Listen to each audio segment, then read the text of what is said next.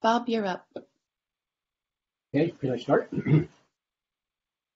Okay, yep. Good morning, everyone, and good afternoon or good evening, depending on where you are.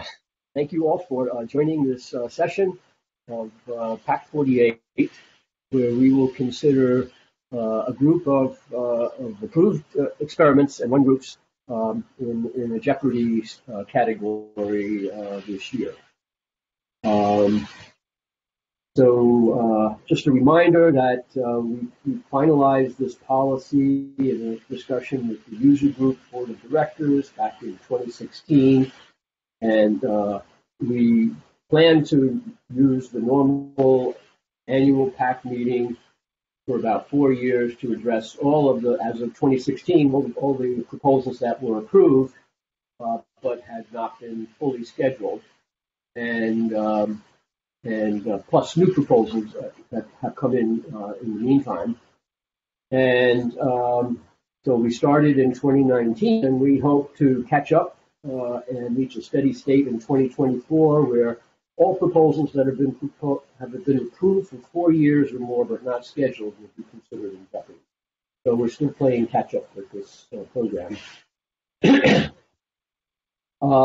We distributed these 3 questions to the PAC members and also to the spokespersons as a guideline for what the PAC will be considering in this Jeopardy session. So the first is there any new information that would affect the scientific importance or impact of the experiment since it was originally proposed?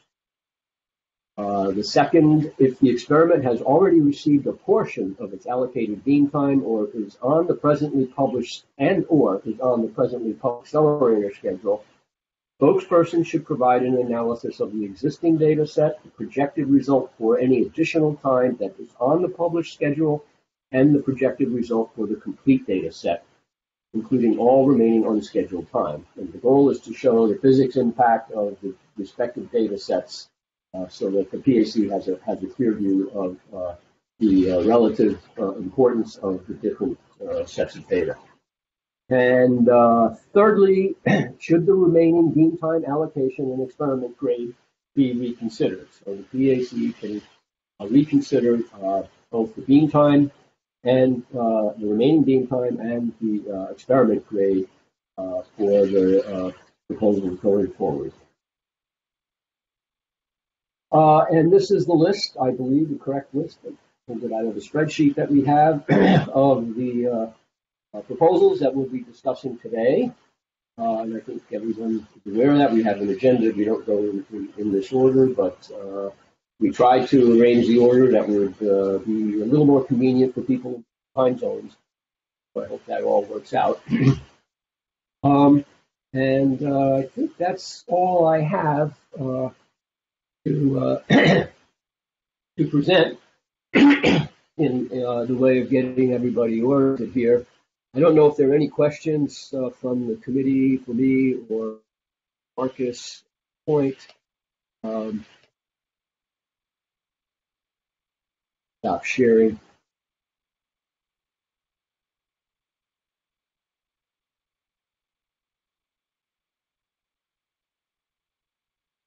Okay, I guess maybe all is clear. So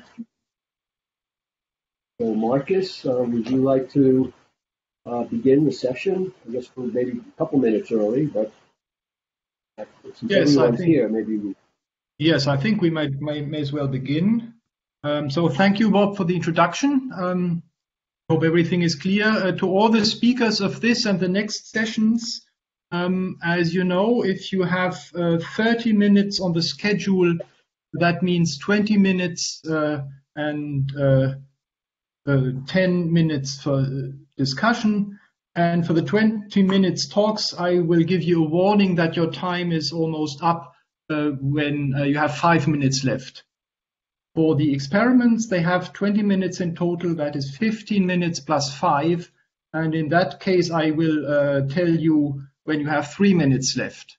I will have to cut you off when your time is over relatively sharply because we have such a dense schedule today. Please bear with me on that, but we wouldn't be able to function otherwise.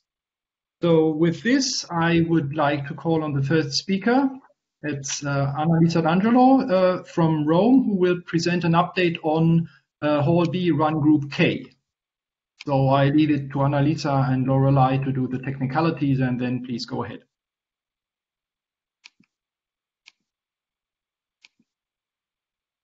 I'm sharing the screen.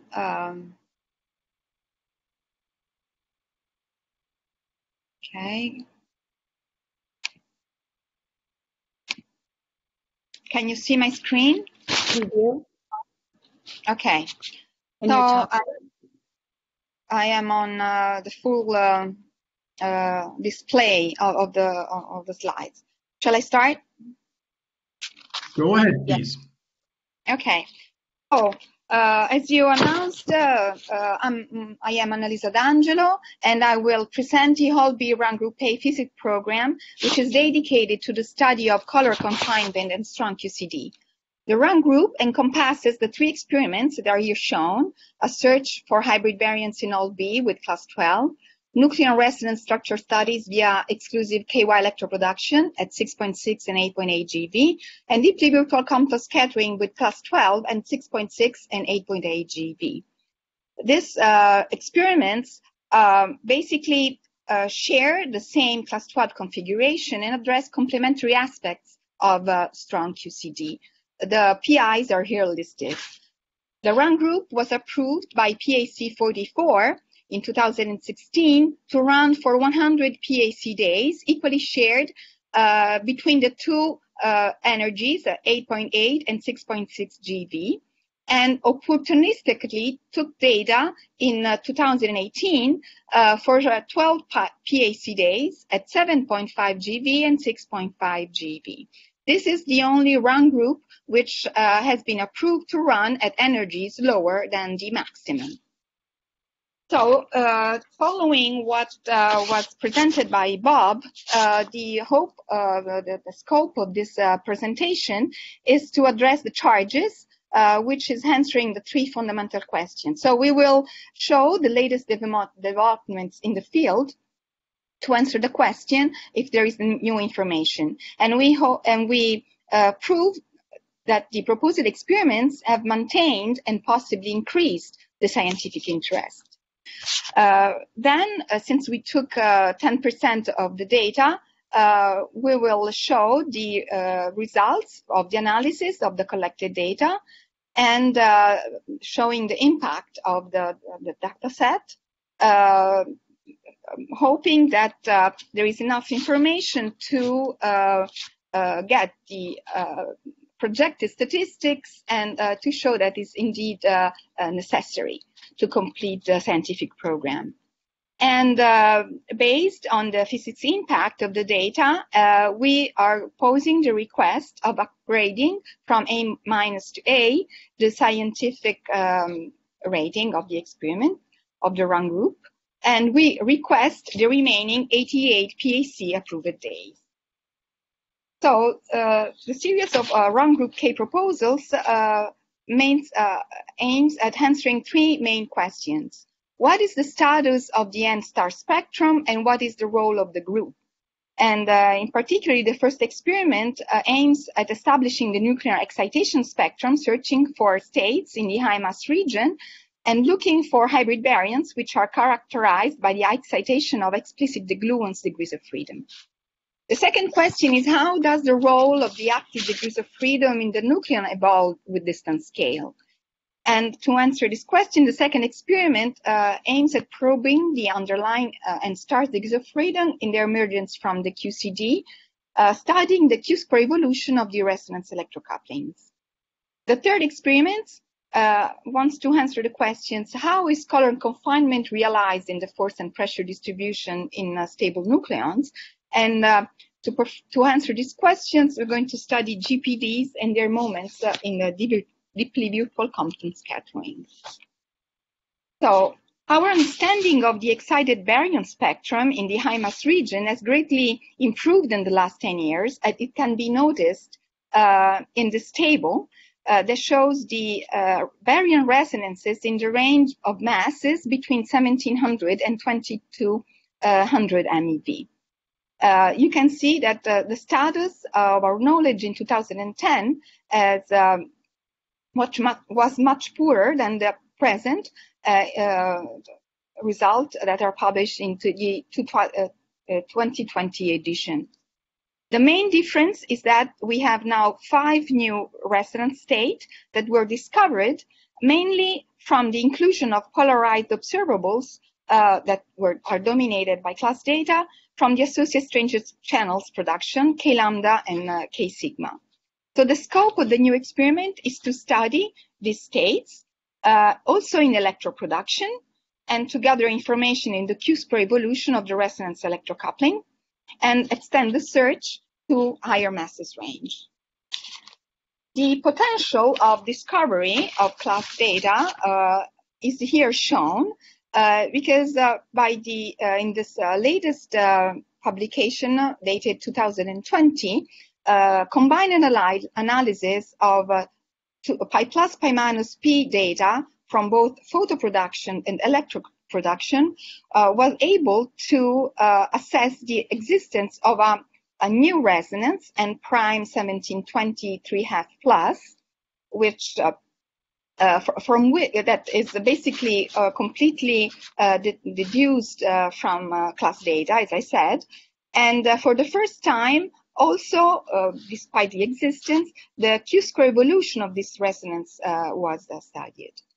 So with this in mind, we want to extend our search to hybrid baryons. Hybrid baryons are, and hybrid hadrons in general, are basically hadrons with the gluonic contributions which are dominant, and they are predicted to exist in QCD. Here you see the spectrum that comes from lattice QCD, calculated by Joe Dudek and Robert Edwards in 2012, where it is clear that a cluster of hybrid states, or states with dominant gluonic degrees of freedom, are predicted to exist in an energy range which is 1.3 GeV higher than the ground state. They are clustered in a region where there are no ordinary QQQ states, and the population is expected to be higher in the J pi quantum numbers 1/2 plus and 3/2 plus.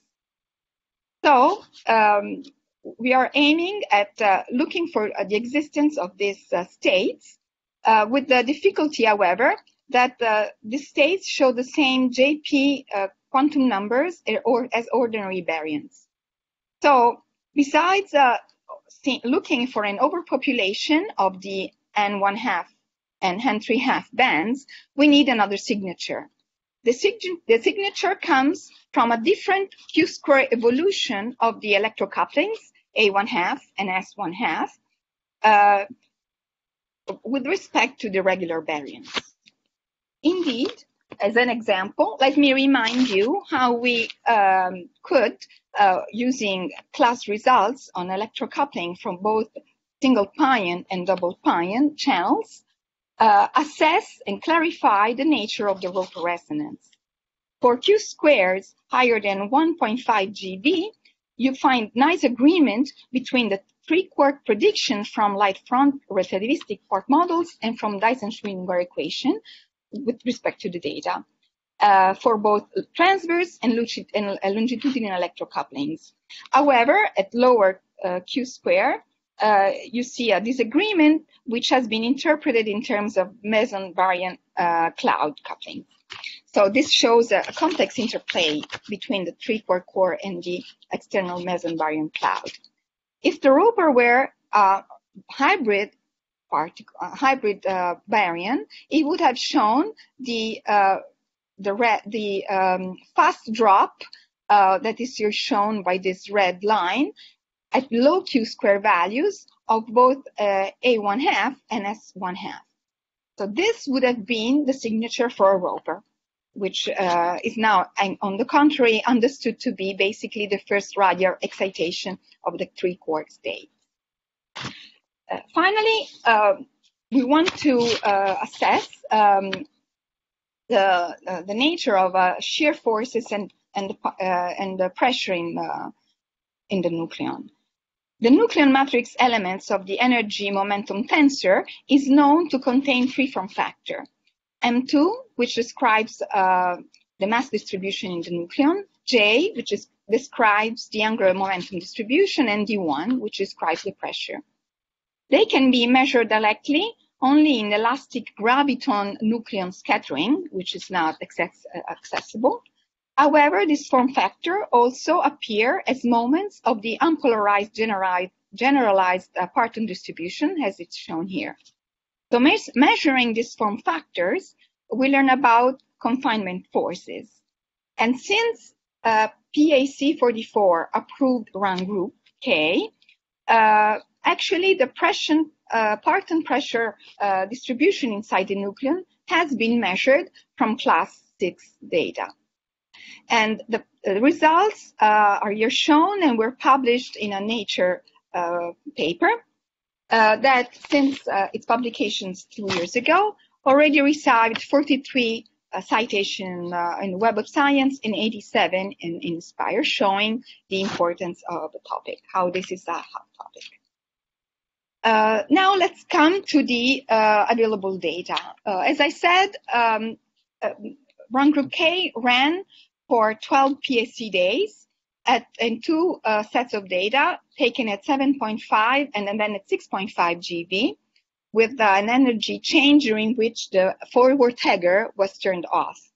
This allowed it to reach a full luminosity at 6.5 GeV. The setup of the experiment was such that the torus current corresponded to negative unbending particles to extend the Q-square reach at low values of the kinematical coverage. The 12 PAC days were taken, and 7% of the expected charge was accumulated. This corresponds to approximately 1/10 of the full requested and approved beam time. In this 10th, we collected 15.6 giga events. Data were completely calibrated and reconstructed, and now we show the results of the preliminary analysis. First, we start with the run group K kinematical coverage, as here shown in terms of the Q-square versus W invariant quantities. You can see that at 7.5 GeV, we could span from 5 to 0.05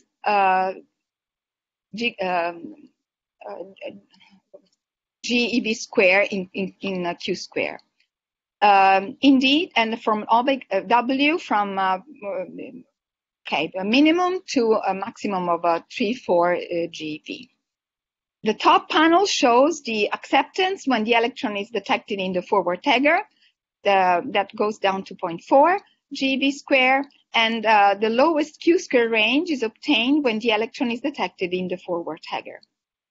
So the phase space where Q square is larger than 1 is where we look for the evolution of active degrees of freedom in the N-star structure and from deep processes.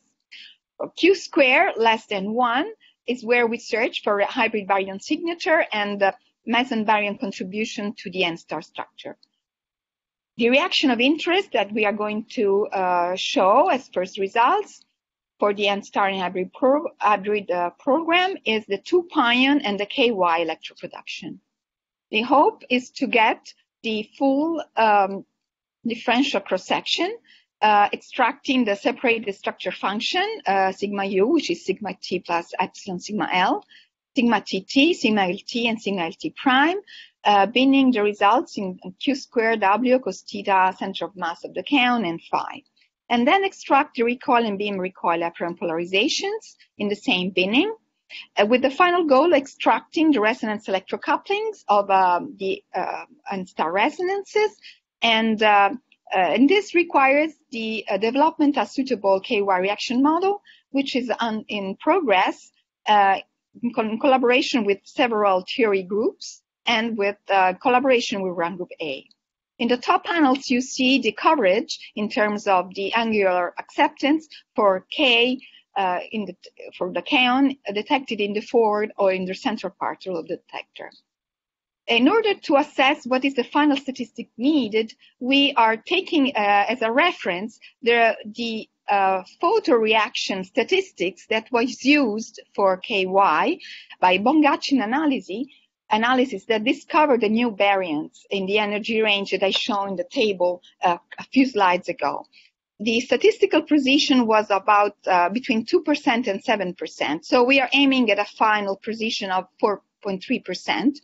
In a number of binning that is enough in order to plot correctly all the behavior of the observables. We need a similar statistics to photoproduction in order to separate structure functions, find new excited resonances, and extract the Q-square dependence. So if we multiply the number of bins that we require, we reach basically 80,000 bins on which we want 4.3% statistics, corresponds to about 600 events, and we aiming therefore at statistics of 40 million events at each energy. You have 5 minutes left. Okay, thanks. We have extracted the yield by plotting the missing mass of the electron plus kaon detected in the forward detector. You can see here the fit that used convoluted Gaussian with background to minimize chi-square based on Monte Carlo simulation. The final statistic that was obtained is here shown, and basically is compared with the world data set that was dominated by class with the E1F experiment. The present data are shown in black numbers, and the projected data is multiplied by 10 by adding a final 0 in red. The overall kinematics already is much larger than the world available data and amounts to a projected statistics of 35 millions, which compares with the 40 millions we required. And this is necessary to, as I said, obtain for actual production same statistics as photo production. The Q-square range can be obtained, as I said, using the electron in the forward tagger. That allows to go as low as 0.05 GeV. This is a sample of what is the spectrum for full exclusive kinematics. Finally, the yields estimate for 2 pion electron production allows us to project 8 million events in the EP pi minus and 5 million events in the EP pi plus statistics in one bin of W between 2.2 and 2.5 GeV. And this will allow us to have nice Q-square bins of 0.1 GeV square size in the 3-body final state reaction. For the Run Group K DCVS physics, recall that the spatial part of the energy momentum tensor can be parameterized to connect the distribution of the pressure and the shear forces together to the energy momentum sensor through this relation. And the form factor D1, which we are aiming to, can be related to this PR and SR via spherical Bessel integrals. From the experimental point of view, we are going to measure the beam spin asymmetries, can be parameterized in terms of alpha sin phi and 1 plus beta cos phi as a function of the trend tau angle phi. And from this, alpha can be related to the imaginary part of the DVCS amplitude and beta to the real part. And dispersion relation relates alpha and beta to D1. So this is the motivation for which Run Group K requires 2 beam energies in addition to Run Group A to really address the physics program. This is because we need 2 additional energies to separate the beta-Heitler interference with the DVCS from the square of the DVCS, which have different evolutions in Y. And moreover, we need different beam energies to separate by Rosenfeld separation the terms of the cross-section. The coverage in Q square and X is here shown for detected data, for collected data, putting together 6.5 and 7.5 GeV. And you can see that putting together the three beam energies that have been requested by run group A and run group K, it's possible to span a larger plane in Q square versus XY. This is the kinematics of the analyzed data, putting together 6.5 and 7.5 GeV. All particles are detected, photons, electrons, and protons. Electrons are detected in the forward tagger, protons both in the forward detector, protons both in the central detector and the forward detector, photons in the forward detector and the forward tagger. The exclusivity allows to well reconstruct the events. The available statistics is 1.8 million events. The full projected statistics is 20 million events, which would be enough to accomplish the physics program. This is an example of the beam asymmetry extraction at different X-Bjorken Q-square bins. And this is available statistics compared with the projected and proposed statistical accuracy. What we need is appropriate matching with run group A and large kinematical coverage, which is assured, as I said, with the full statistics and different energies. So to conclude, we expect that run group K will address several fundamental open problems in hadron physics: search for new hybrid baryon matter, insight into the emergence of the confined meson baryon cloud, and Q-square evolution of the electrocouplings, and shed light on the nature of the nucleon stability through the balance between explosive and implosion partners pressure and shear forces. We have demonstrated that the physics impact of the respective data sets is enough to see that the projected final statistics will be allowed determination of the Q-square evolution of the resonance electrocoupling. We allow to assess the eventual hybrid baryon nature of additional identified resonances, and to isolate the interference term between beta Idler and the BCS, gaining insight into energy momentum tensor of the QCD and the gravitational properties of the nucleon. So we ask for the upgrade from A- to A of the scientific rating, and for the remaining 88 PAC days. This data is essential to clarify the active degrees of freedom of baryons and to get insight into the confinement mechanism of light quartz. Thank you.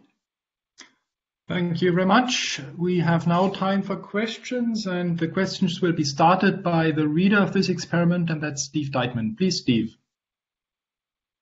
Thanks. That was very nice work, and I really appreciate all the effort you guys have put into this. I have a couple questions. Please elucidate us a little better on why you think you should go from A- to A, pluses and minuses in that. You know, what does it cost you at A-, and what do you gain by being A? I would say probably that the reason is that the run group K, to our opinion, as important as a run group A in assessing, in addressing in a complete way the key topics that I have shown.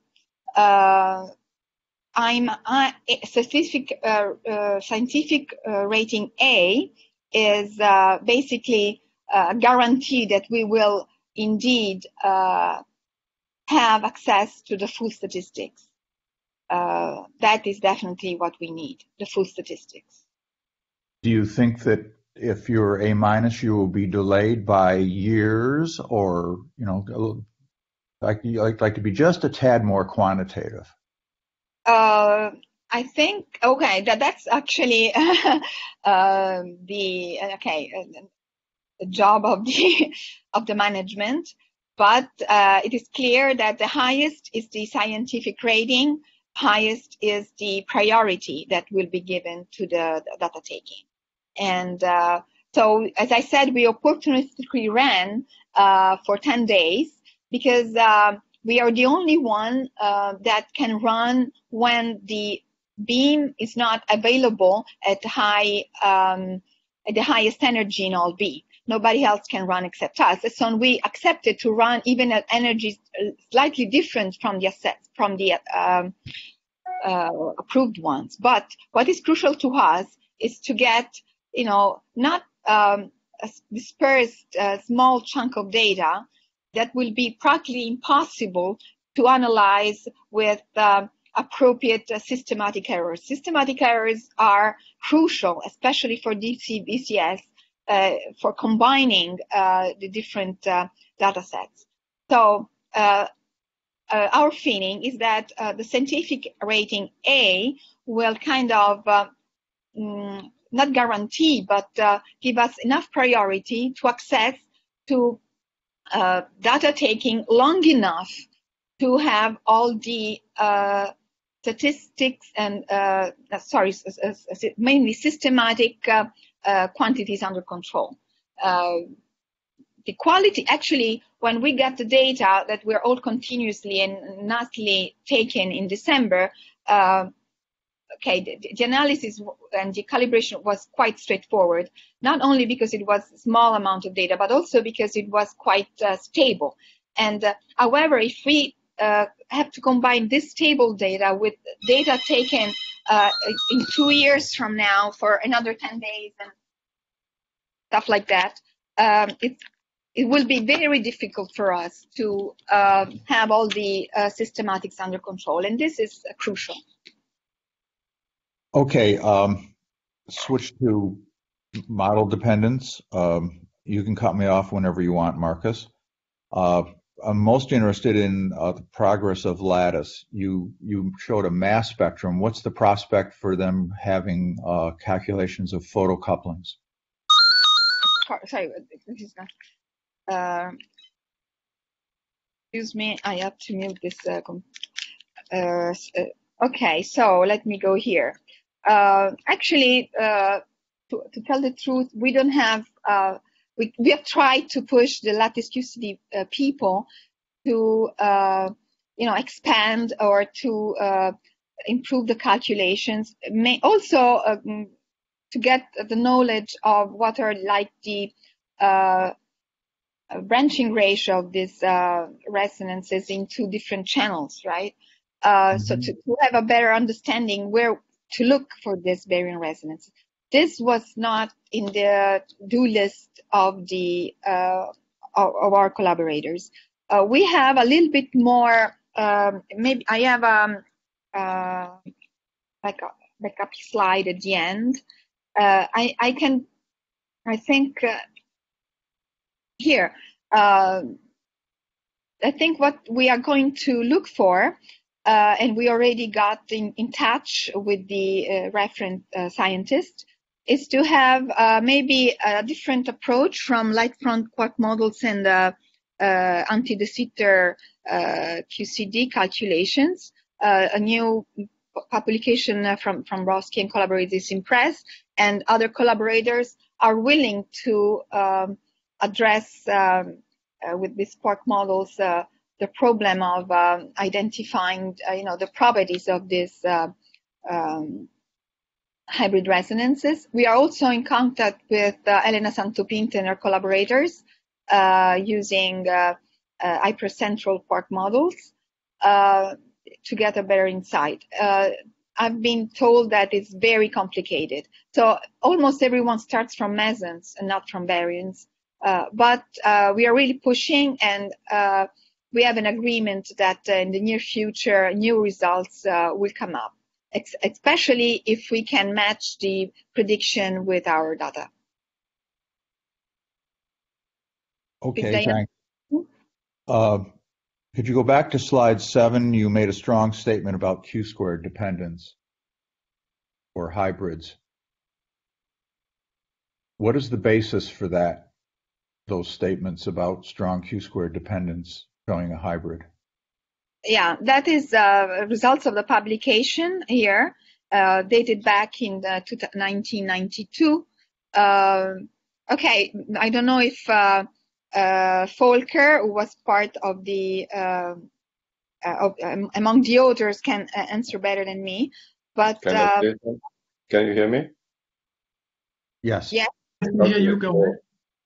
Yes. So the simple reason to understand that is that instead of having three components, like three quarks or constituent quarks, you have a fourth constituent component. And that basically already shows that the dimensional scaling will be much more sharply dropping compared to three quarks. But that's not the only reason, of course. This publication is based on a quark model that has been extended to include the constituent glue. And the results was that actually, and you can think in terms of the coupling that's involved, that the scalar coupling actually should be basically close to zero, and to get this much faster drop in Q squared, just because of the additional component that you have in the wave function. So that's in simple terms sort of the reason for that drop. Thank you very much, Volker. I think we need to move on now. Let's thank Annalisa again for her presentation and replies to questions. The next presentation is given by Matthew Shepard on an update on GlueX2 and the ETA factory. Please, Matthew. All right, let me share my screen here. You can hear me okay, I assume. We hear you fine, and I see your screen. Can you see the screen? You're all set to go. Very good. I'm going to reset my clock so I can obey your time constraints. And I'll start. So I'm going to be telling you about the GlueX2 and JLab ETA factory experiments. Just a reminder of the proposals, and I apologize in advance for the number of words on the slide. I wanted to give you something to read in advance, so I'll try to go through them somewhat briefly. But the GlueX2 proposal was an extension of the core GlueX spectroscopy program, and the idea was to extend the intensity of the experiment, take more statistics, and enhance the particle identification capability, and in particular to explore strange final states. And the Jeff experiment was an emphasis really on physics beyond the standard model, one part, and then the other part on strong interaction physics, tests of chiral perturbation theory.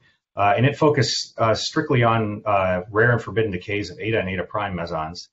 And the PAC approved Jeff to run concurrently with GlueX2. Jeff requires a high resolution upgrade to the forward calorimeter, which we have not completed yet. So where we stand now is that GlueX2 has taken about 60 of the 200 approved days, with 22 coming in the run that concluded this week. And Jeff has yet to take any of the 100 approved PAC days, because we need to install the forward calorimeter. So just a quick reminder of the GlueX goals and some of the tools available for GlueX. So one of the goals of GlueX, or you might say the motivating goal of GlueX, was to search for the spectrum of hybrid mesons. So here I've sketched a lattice calculation, or not sketched, I've included a lattice calculation of the hybrid meson spectrum. There's a lot of discussion in literature about this state right here, the pi 1600, which has exotic quantum numbers. In fact, the best experimental evidence we have is that this state exists. But if we really want to understand hybrid mesons, we need to understand the entire spectrum, which is all those states that have exotic quantum numbers, and also the hybrids over here in orange boxes that have normal quantum numbers that are embedded in the spectrum. And notice another feature of this lattice calculation I'll point out is that the isoscalars, the calculation actually predicts the mixture of SS bar and non-SS bar. So that's something we can also test and verify with the experiment, and that's part of the GlueX2 program. Should we discover these states, we can look at the core content. So one of the tools for doing this is so-called amplitude analysis or partial wave analysis, and here's a beautiful example from COMPASS. So you look at a mass spectrum, and it looks sort of smooth, but it has maybe some bumps and wiggles in it. And these big bumps and wiggles you can identify with states in the spectrum pretty easily. And then when one makes a full angular analysis, one can uncover then the contribution from all the other quantum numbers, and then also associate these other quantum numbers with states in the spectrum. So this is the tool that is the primary tool for spectroscopy in the meson sector, because it allows identification of quantum numbers of the states, and that lets you then place them in the spectrum. So just to summarize the key physics objectives, I've already spoken a little bit about that. So GlueX2 is to extend the hadron spectroscopy program. It's essential, I think, to really increase the statistical precision of the data set. So there, eta prime pi is a very key final state. That's one of the where some of the most compelling evidence for hybrid mesons is from other experiments. And in order to have statistical precision that rivals those experiments, it's critical, I think, to collect the full GlueX2 data set. We also need to improve purity in states that have kaons in the final state, so we can look at these SS bar systems and understand their flavor content. But more so, when you build a high statistics multi-purpose data set or program, you enable all kinds of other things. So measuring this flavor content of hybrid mesons is important, but we can also look at doubly strange baryons. And there are other opportunities that just arise because you have these unique data. And a good example of that is our paper on J-side photoproduction, which is the highest cited GlueX paper at this point, over 60 citations, primarily because it limits this pentaquark state or provides information or insight into this pentaquark state at LHCb. And so Jeff, I said, is a focus on strong interaction physics. You can determine the light quark mass ratio with high precision. You can validate understanding of Cauchy perturbation theory through eta decay. And there's a program of physics beyond the standard model. I'm looking for sub-GeV dark matter and new processes that are C-violating but parity conserving. So I want to spend just a little bit of time talking about the physics. We were asked to answer this question on scientific importance. Has anything changed? I would say that the case is even more compelling now than it was when they were proposed, and mainly in the GlueX area, we see new results from JPAC and COMPASS joint analyses, JPAC and Crystal Barrel, that really point to this picture of a hybrid that couples to eta pi and eta prime pi, and we need to confirm that and study it in a new production mechanism, and also try to uncover the remainder of the hybrids in the spectrum. And lattice QCD continues to advance, and the theory development surrounding production of hybrids continues to advance, so we can capitalize on all that. For Jeff, it goes without saying, I think that searching for dark matter in the laboratory is probably one of the biggest goals in particle physics at this point. Jeff extends this search in a new way. And Jeff remains really unique in being able to study these rare decays because of the production kinematics of the eta. So some of the backgrounds in eta decay, conventional backgrounds like eta to 3 pi 0, are hard when the eta isn't highly boosted because there's very little Q amongst the decay. And you can eliminate those backgrounds nicely by boosting the eta, and that's one thing that Jeff does. So it's a unique situation for looking for rare eta decays into all neutral states. So concerning the physics beyond the standard model, as the proposal has evolved, the model space, I think, has also evolved, and people have and as searches for dark matter turn up empty, people think about new and creative ways to look for dark matter or find it. And so Jeff will search in a variety of ways, and they have really interesting names that basically talk about their quantum numbers and how they couple to standard model particles. And so for the dark vector boson, you see this exclusion plot. Here's a coupling on this axis and a mass on this axis. And Jeff will extend the reach in a model-independent way by a couple orders of magnitude. And the goal, the common goal amongst all of these is to try to resolve some narrow structures in the decay. So the idea is that eta would decay into some dark matter candidate, which then decays back into standard model particles, and you would see that as substructure through these decays. So that's the dark matter search. There's an additional thrust in physics beyond the standard model by looking for these C-violating decays, parity-conserving eta decays. And all this really hinges on having this high-resolution, high-granularity calorimeter to be able to do this physics. So to speak just a little bit about the hybrid program in GlueX, some of the initial results from GlueX are focused on production of mesons. It's kind of the thing that you start with, understanding photoproduction models. And a lot of this has been done with our colleagues at JPAC. So we've published papers now in a variety of reactions, production of pi 0, eta, eta prime, k plus against a sigma, and just recently pi minus against a delta plus plus. And the thing to point out is, so one can measure this quantity of the beam asymmetry, and that tells you about the quantum numbers of the exchange process up here. In general, that has a t dependence. It depends on momentum transfer. So for the pi minus, you see at low t, it's consistent with kind of pion exchange, and then it transitions to more of like a vector exchange. And so you might think that also hybrid mesons would have a t-dependence, and you would like to be able to study that. And in order to study that, you need to be able to analyze the data in bins of t, and that really requires high statistics. So if we really want to do this full, complete program of hybrid spectroscopy, should we discover hybrids, having the statistics to do this kind of t-dependent analysis is really important. So I enclose here this table to talk about the search for hybrids. I want to show you this table from PAC 42. When we submitted the proposal, we thought about relevant decays we might look for and what final states they may decay into. And here's a list of all the exotic hybrids here, and maybe what the widths are. This is some model-dependent, estimate of what the widths are.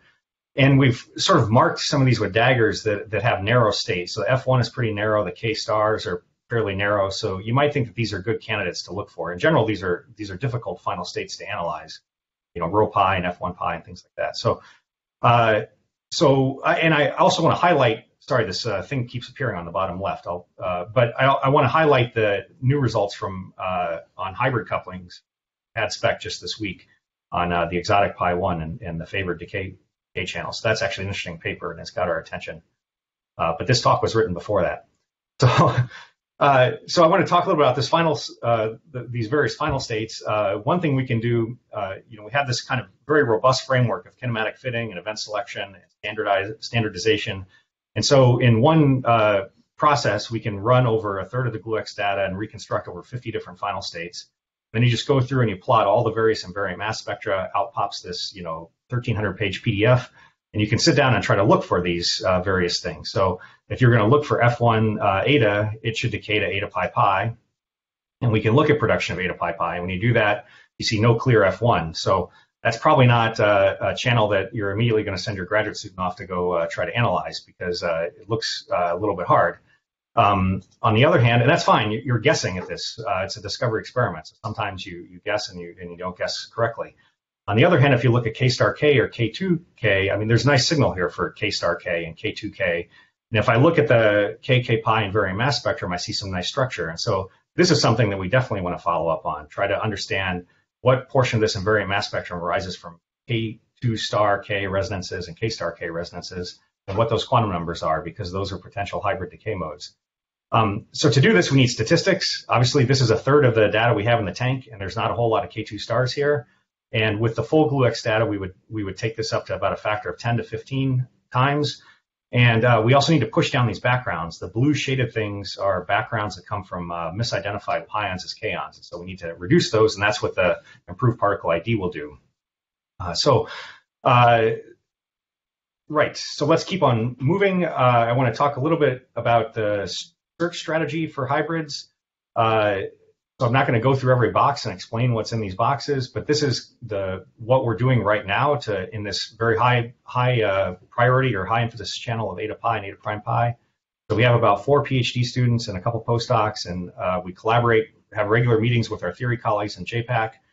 Many pieces have to come together to do this. We have to have a good model of the detector and how it works. We need to be able to select events. We need to have a robust amplitude analysis framework to extract the partial waves, and so on. But the one thing I want to emphasize is that once we get these pieces figured out, it's much easier to turn the crank on another channel with the slightly different quantum numbers. So we're really, the emphasis is on this robust, scalable framework that we can use again and again and again, because we need a complete exploration of the data set. That's our goal. So I want to conclude this bit about the physics and motivation by just saying a little bit more about readiness for analysis. So I made this point earlier that I think the GluX2 and Jeff programs are strong, if not stronger, the motivation is than when these initiatives were developed.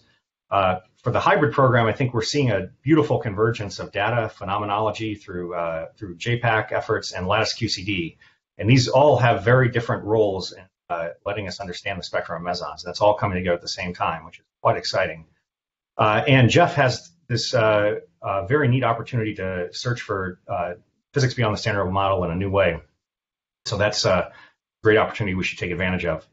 So all these things use the existing analysis infrastructure that's been developed over many, many years and supported and maintained by the collaboration. In fact, the charge pion polarizability that speaks after this will use all the same framework.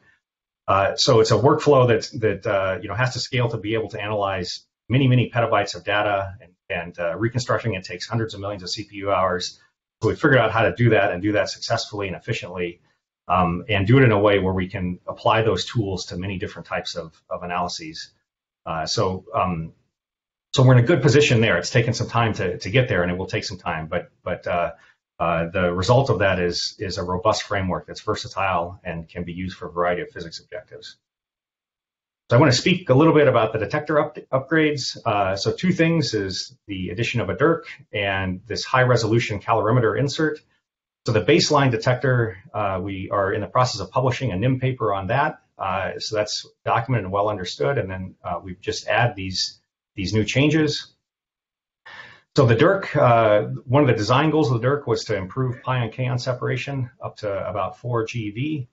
And we make use of actually recycled components from the Babar DIRC. So this was huge to get these fused silica radiators. And the idea is that you preserve the shrink-off angle as they bounce down these bars, and then you can image the shrink-off photons. And so we built a new optical camera to do that, but we reused this core component, which are these very pristine fused silica bars. There are 4 of these bar boxes, each with 12 long, 5-meter long bars out of the GluX installation. We had to get them to JLab. That was no small feat. They were stored at Babar. We had to ship them across the country. We moved one once to verify that we could do it, and then moved all 3. And so here they are on the road. I would call this a very, very long and careful drive, not a long and very, very careful drive. But my colleague wrote this slide. I'm in the left seat here. So it was quite an adventure, but we did it. We got the bars installed and got the detector commissioned. And so Marcus doesn't have to interrupt me. I see that I have 5 minutes and 15 seconds left, if I'm calculating correctly. So the DIRC performance. So this is some of the initial performance with the data we collected this spring. So on the right, you see these shrink-off ring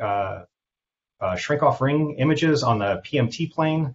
So the top is from data, the bottom is from Monte Carlo. They look very similar, as they should. It means we can model the performance of the detector well.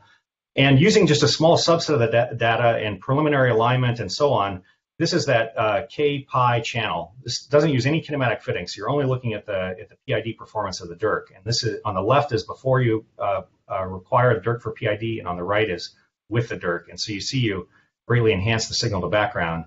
And we anticipate this will get better and better as time goes on and we better understand the alignment. But we really need the statistics of the full data set we collected this year, improvement, and refine the algorithm. All right, so now I want to speak a little bit about the calorimeter insert. So this is the goal is to insert in the middle of the existing lead glass calorimeter a high resolution 50 by 50 array of lead tungstate. A key to K for that Jeff physics program is, say, eta to pi 0 gamma gamma, and there's a huge background due to eta to 3 pi 0. And you can see that in the preliminary GluX data, and it happens just because you have overlapping photons and they merge together and you end up with this background. But with the improved granularity and resolution, that background gets shoved down to low invariant mass, and then you can actually extract the signal. So this is a simulation, of course, but we haven't built the detector yet. But we've started procuring crystals. The modules are all designed, and we're just about ready to begin, I think, mass production of this detector. It's informed by lots of experience. So there's experience in our team with the hybrid Hall B calorimeter. Recently, in collaboration with Hall C, we built a Compton calorimeter for the Primex experiment to measure Compton scattering as a way to normalize the luminosity. And so this was a very successful operation, and it uses basically the Jeff module design. And here you can see the signal for Compton events where the energy is shared. The electron or photon goes into either the CompCal or the FCal or calorimeter, and you see there's a peak at 0 difference with the beam energy. So this has all worked, I think, very well. And we've continued to test these modules in Hall D and refine the electronics design, and we're ready to begin mass production. So here's just a variety of pictures from the testing, checking the dimensions of the crystals and measuring the light yield and the light transmission. And we test them full modules. We can do this in using the kind of spent electrons and positrons from our pair spectrometer in Hall D. Right, the plan for fabrication installation is coming together and is being finalized. So we expect, as I said, to begin mass production of the modules, and we're finalizing the engineering design of the frame. There's some thermal considerations. The light output of lead tungstate is temperature dependent, so one has to control the temperature quite well.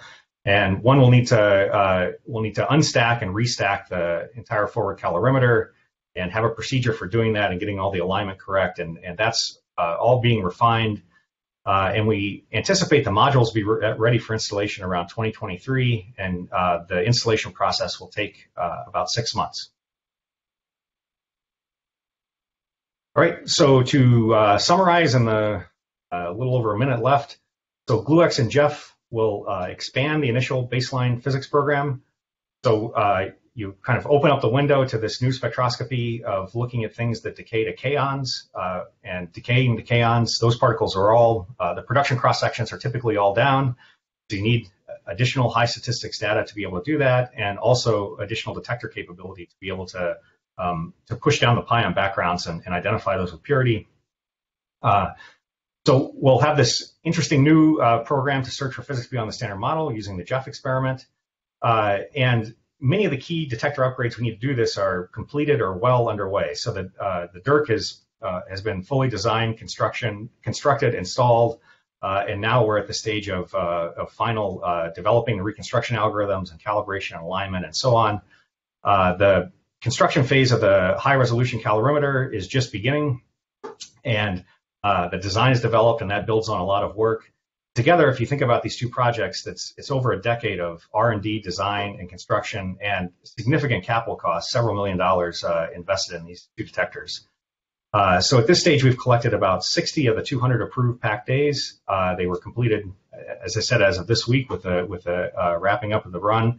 And our request is to complete the proposed running program for both these experiments as it was proposed and approved by the PAC. And should it be needed, we will be back to the PAC to request additional time to achieve the scientific objectives of both these programs. So with that, I'll close. I think that's 20 minutes.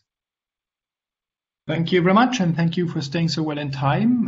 The floor is now to Shinya Sawada, who is the reader of this proposal. Please. All right. Thank you very much for your presentation. Well, I have a few questions. And the first question is what are the major factors of limiting the speed of the calorimeter upgrades? Is it manpower or funding or whatever? So the major factor, I think, limiting the speed of the calorimeter upgrades is the procurement of the components.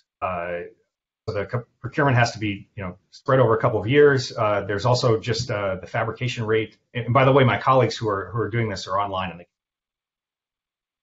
but also the fabrication rate of the crystals at the various factories. And there's an additional element of uncertainty, obviously, due to the pandemic, because these factories are in Europe and in Shanghai, and so. It was already planned to be procured over several years, and I think there's an extra plus or minus uncertainty there. All right. So your best estimate of the completion year of the 2023 might be a bit delayed. Well, I think it's maybe premature to say. Well, yeah, it might be. Anything could happen. It's probably not going to be sped up, but. Right now, as of this moment, we are on track. Everything is on track, and we are, to our knowledge, the factory in Shanghai has restarted production. We just heard this week our colleague in Wuhan is going to Shanghai to examine more crystals. So right now there is no indication of a delay. But okay, yeah, right. Okay, so you showed your DIRC. Performance, the very initial performance of the DIRC. But right. Can we think that the other detectors, except for the upgraded calorimeter, works well? Yes. You're worried about like aging of detectors, or what? I guess maybe I don't quite understand the nature of the question. Okay, so you have original GlueX detectors, right? That's right. That's right. And you didn't show any performance of the detectors, but I guess those detectors work well. But is it right? Yeah, that's right. That's right. And the reason I didn't show that is because that was really part of the initial GlueX construction, and so I wanted to emphasize what was new with this proposal. But yeah, those detectors and the performance of those detectors. I mean, there's some small things like we have to change phototubes in the time of flight because they have a lifetime, and we've done some segmentation changes in places. But in leading order, the rest of the detector system works as designed, and we anticipate it will continue to work as designed throughout the duration of the program. All right. So my last question is that you took data for 60 days. It's almost 1/3 of the approved PAC days. Right. And maybe you will take data for in coming years, 2021, 2022, 2023. So are you going to finalize some of your analysis before the Jeff experiment starts in maybe in 2024 or so?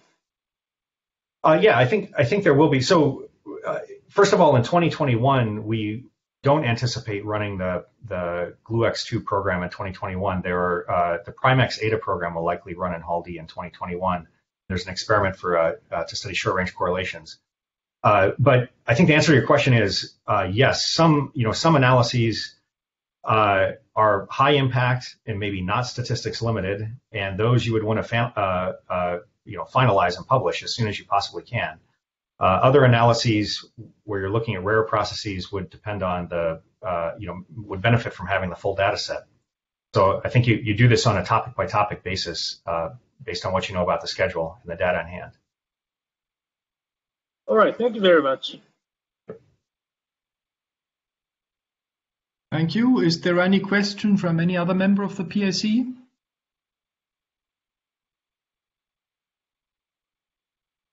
I do not hear anything. Then let us thank Matthew again. Thanks. We are now 5 minutes ahead of schedule. Unless there is any protest against, I would just continue with the next presentation so we can gain a little time, which might be useful later on. The last presentation of this session is given by Rory Miskimen, and he gives an upgrade on the experiment to measure the pion polarization in Hall B. Please, Rory, the floor is yours. Okay.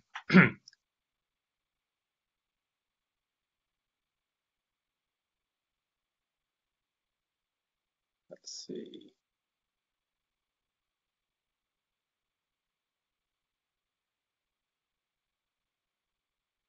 Okay. Can you see that? I see your screen. Okay, great. Okay. So I was going to use my iPad this morning, and the iPad doesn't work, so I had to switch to my MacBook. Go to slideshow. Okay. We don't see your talk yet. Do you see it yet? No. No. Okay. We see your this? event window. When you shared, did you select entire screen? Okay, let me try stop sharing. Okay, so I'll try to share a screen. And I'll click entire screen. I start sharing. Do you see this? We see your screen, but not the talk.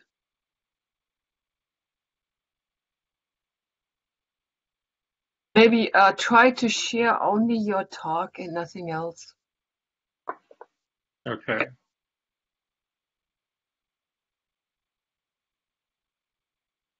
So I'll try to share.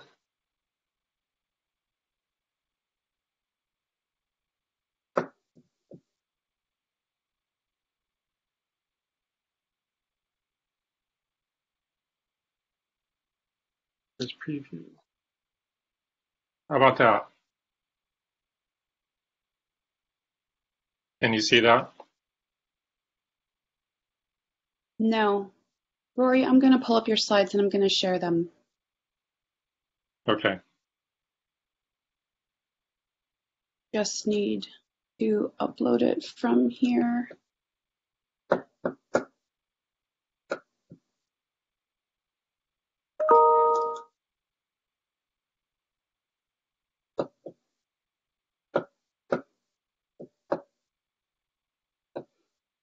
All right, so just make sure you give me cues to advance slides because I won't see any of them on the screen, okay? Okay, so I don't see the slides. I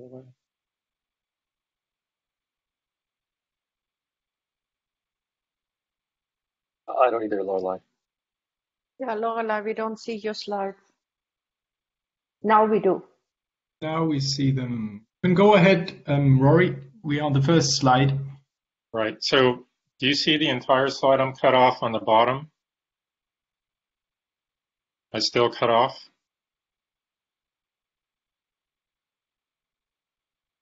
Okay, that's it.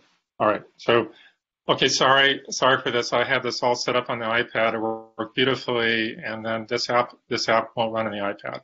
Okay, okay, so I'm going to discuss the pion polarizability experiment in Hall D, and I'm going to give just a quick overview of the experimental goals, update on calculations and the results, and then largely spend my time discussing sort of the preparations for the polarizability experiment.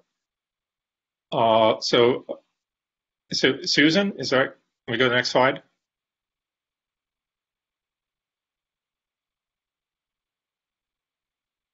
Okay. All right. So it's interesting to consider a thought experiment where you place in this case, a pion in a parallel plate capacitor at very high electric field. So you can imagine that the pion, of course, is surrounded by a pion cloud. And if you apply a very high electric field, that this pion cloud is going to distort. It's going to move away from the pion core. And this is very much akin to what you see in electrostatics, dielectric materials. Now, atoms and molecules are actually quite squishy, whereas hadrons are extremely stiff because of the strong nuclear force. But nevertheless, you can consider doing this sort of thought experiment. And the dielectric displacement goes as the polarizability times the applied electric field. Now, if you consider the electric field you need to do this, however, it's prohibitive. That you can make some rough order of magnitude estimates of what you would need to displace the pion cloud. It's of the order of about probably 10 to 23 volts per meter. That'd be the electric field that you probably need to do that. So hadrons, this is because hadrons are extremely stiff. And when you look at the polarizabilities, typically polarizabilities are of order of the volume of the system, very typically in terms of atoms and molecules. In the case of hadrons, they're like 10 minus 4 times the volume. So they're rather small numbers. The polarizabilities are small effects. In very qualitative terms, we know that elastic form factors tell us about ground state properties in general. In a qualitative sense, what the polarizabilities are telling us, they're telling us, providing information about the excited states of the hadrons. So can we go to the next slide, please? So this is a large and active field in general, hadron polarizabilities. And what we can say, by and large, is the charged pion polarizability probably ranks as the most constrained theoretical prediction. The P4th prediction, which comes out of the QCD Lagrangian, the low energy QCD Lagrangian, is governed by two low energy constants, which are related to the rate of decay of the pion. And the prediction that comes from that is the electric and magnetic polarizabilities are equal in magnitude but opposite in sign. The order P6 prediction also seems to be small. This is the prediction that we have. So in general, what I would say is that this is a really kind of gold standard test for using the polarizability to test the prediction of low energy QCD. So if we had a pion target, what we would do is we use Compton scattering to test this prediction, is what we would do. So let's go to the next slide. But we don't. So we have to use some other techniques. So the technique that we're pursuing at JLab is a theoretical technique, is to use crossing symmetry to relate Compton scattering cross-sections on the pion to two-photon collision leading to a pi-pi final state. So, and using dispersion theory to connect these two. Now, and here at JLab, what we're going to use, we'll use the Primakov reaction to measure this gamma-gamma go to pi-pi cross-section, is what we'll do. And that's indicated in that cartoon that you see on this particular slide. Now, the connection then between the Primakov cross-section and the gamma-gamma collision cross-section is related through some kinematic factors, which are shown on the bottom of the plot, which basically sort of encodes the dynamics of the problem, also the photon polarization effect, but also the cross-section is there, the cross-section for gamma-gamma go to pi-pi. So by measuring these Primakov cross-sections, we can get a handle on this gamma-gamma go to pi-pi cross-section. Let's go to the next slide. So this is essentially the world's data on gamma-gamma go to pi-pi, the charge final state, that is. This comes from the black data points are from the Mark II data. And it's plotted, the cross-section is plotted as a function of the 2-pi invariant mass on the horizontal axis. The curves show various sensitivity to the polarizabilities, okay? So the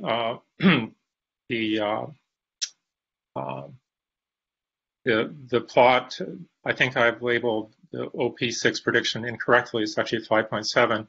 It's that blue dash curve is what that is. And also shown are the projected data points from the JLab experiment is what we see. So this reaction does have reasonable sensitivity to polarizabilities in the threshold region, actually fairly comparable to what you see in Compton scattering cross-sections, by the way. It's fairly similar to that.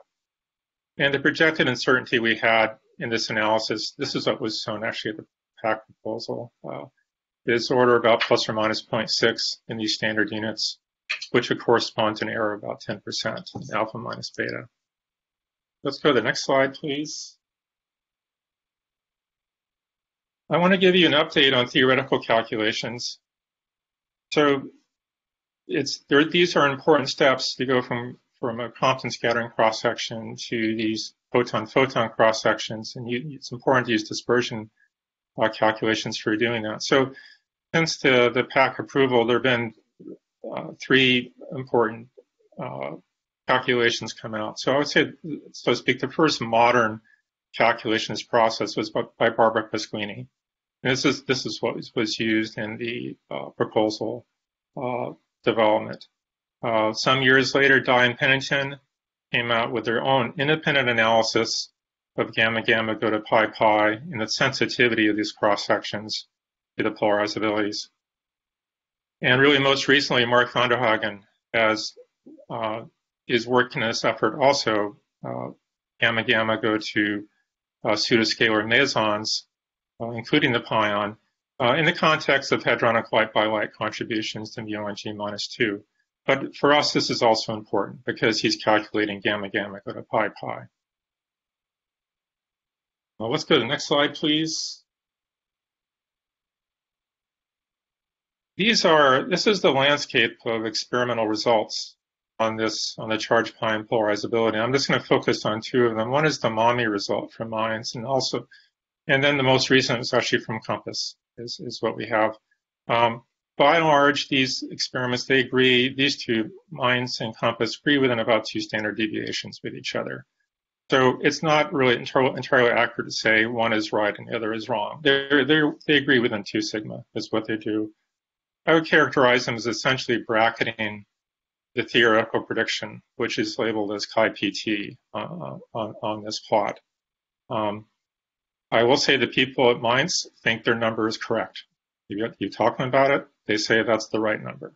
Okay. Whereas, of course, the people on COMPASS say their number is correct also. But they do agree within 2 standard deviations. Just to focus a little bit on the COMPASS result, they used the Primakov-Pion reaction. So they did 160 GeV pions on a nickel target and did radiative pion production.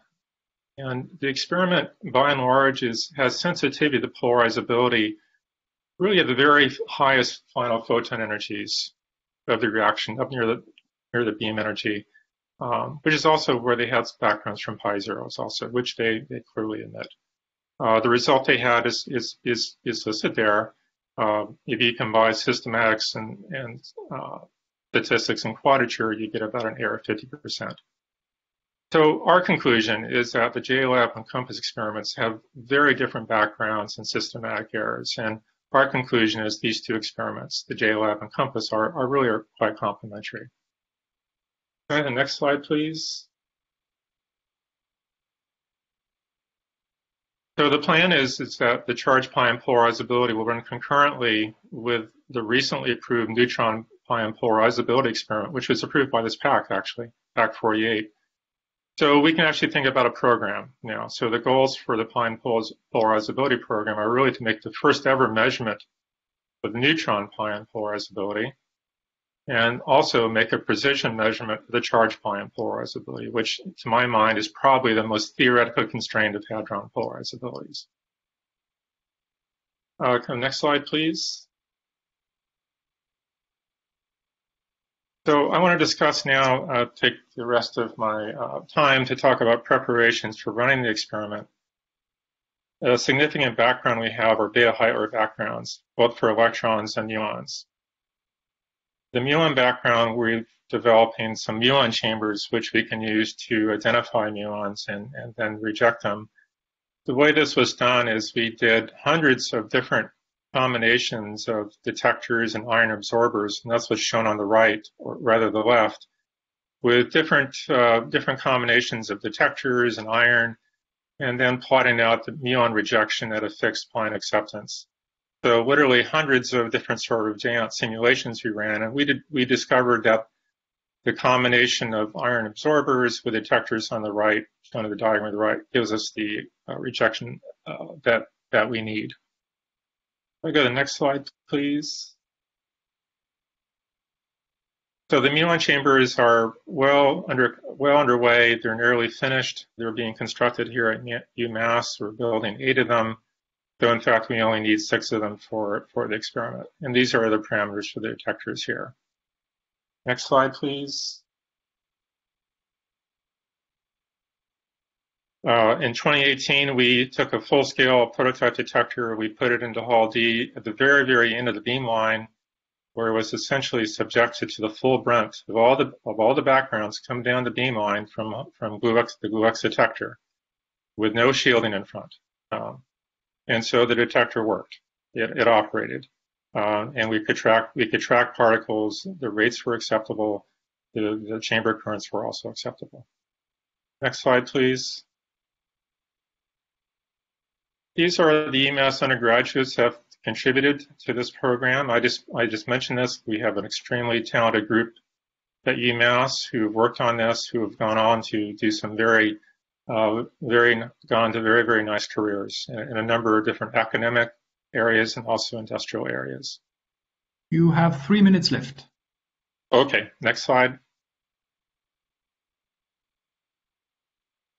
So the engineering design studies for Hall D, they're also well underway, and we've done procurement of parts for the detectors.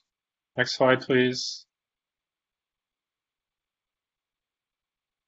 We've started neural net analysis for particle ID in the experiment, where we focused on e-pi separation using the forward calorimeter.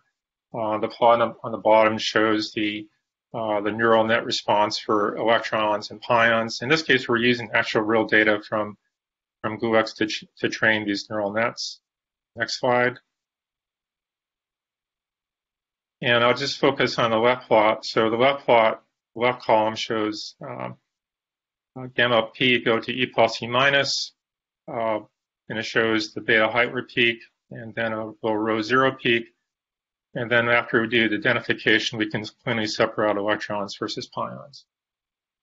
Next slide. Also very important is developing a trigger for the experiment. This experiment will use a non-standard GluX trigger, which is based on the time of flight system. And we had a trigger test really just last month on this. And what's shown on the plot on the right is we've done a number of different studies in that test, but for example, we swept out and measured the trigger rate versus the beam current.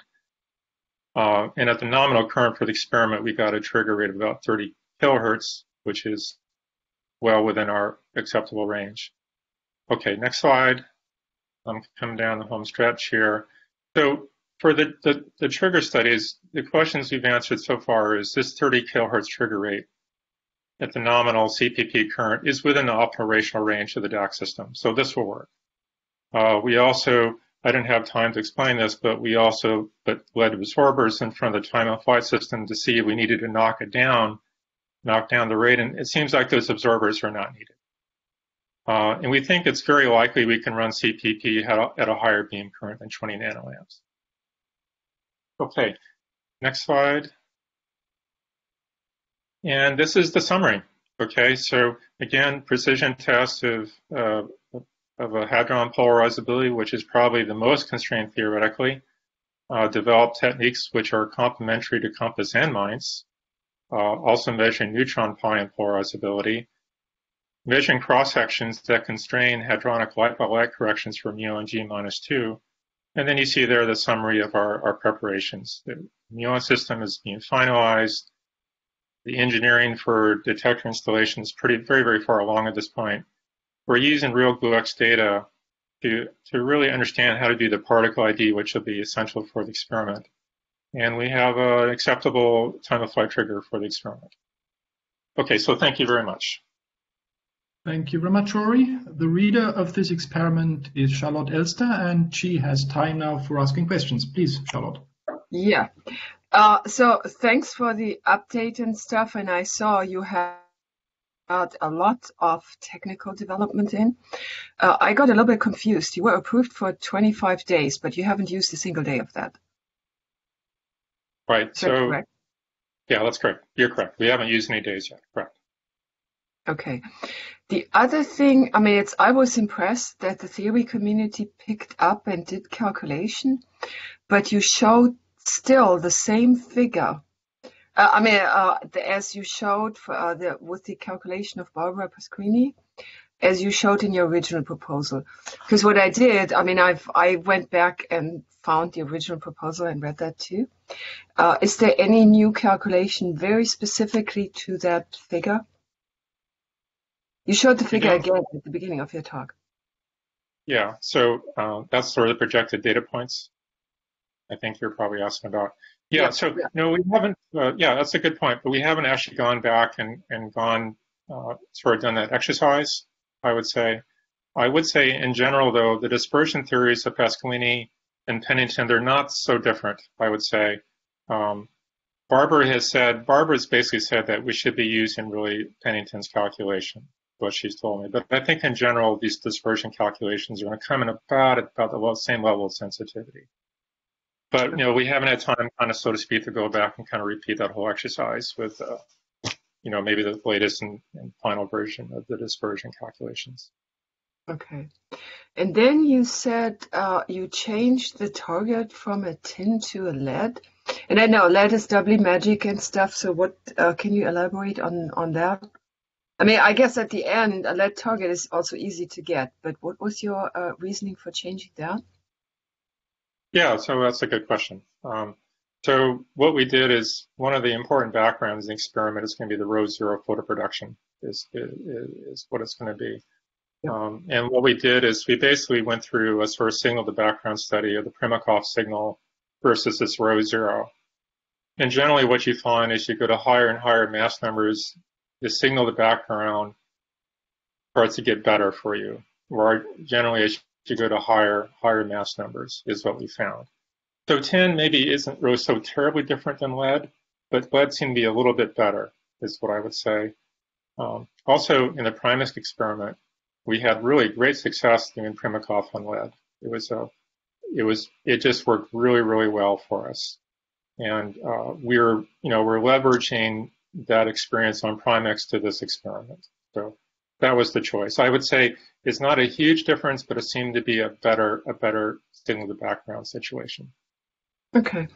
And the other thing, I mean, it's between the original proposal and now, I mean, just reading it as a theorist, it looks to me that right now you are actually in a position that you can make a definite prediction when you will be ready to be on the floor. Is that correct? Right. So I think at this point, of course, everything's COVID related, right? Yeah, well, okay, let's put a factor on this, but I mean, it looks, I mean, now, supposedly everything works well. When would you be ready to put the experiment on the floor and get it running? So I think what we have sort of, Matt can maybe talk more about that, and Eugene, but I think probably 2022, it really comes, I mean, when we could be ready, I mean, in principle, we could be ready next year, I think. But I think in Hall D, they want to run Prime-X and maybe a short-range correlation experiment. So kind of the calendar is opening up for us to do this in 2022. It's important for us that we want to do this experiment before they take the calorimeter apart for this Jeff upgrade, I would say. So okay. We really want to get in before the upgrade. That's kind of our timescale. Okay, because that is kind of important. I mean, now, since Jeopardy means it has to be kept on the book, we can also change the rating and stuff. And that's why I think, that is useful information for us to know when you are ready and your own time constraint when you want to be put on. Because I saw you put a lot of more effort in, and with the data analysis and stuff, and in theory also thought it's important. So now the experiment is kind of on the brink of really taking place. And I think in Jeopardy, that is what we have to take into consideration. Okay, great. Yeah. That's why I'm putting now you to actually say, when do you want to be? Are you ready? So you say 2022 and you're really ready to get going. Forget, COVID may shift everything. Right. No, I think given what's going on in Hall D right now, I would say 2022 is a very good time for us to run. Okay, thank you. These were my questions. Thank you very much, Charlotte. Thank you to Rory, and thanks also to Lorelei for chiming in and helping the slides. We now suspend the open session. The open session resumes at 10 o'clock Jefferson Lab time. The PAC switches over to the normal BlueJeans. Please use the link that Susan has sent to us yesterday. And for all others, see you again at 10 o'clock.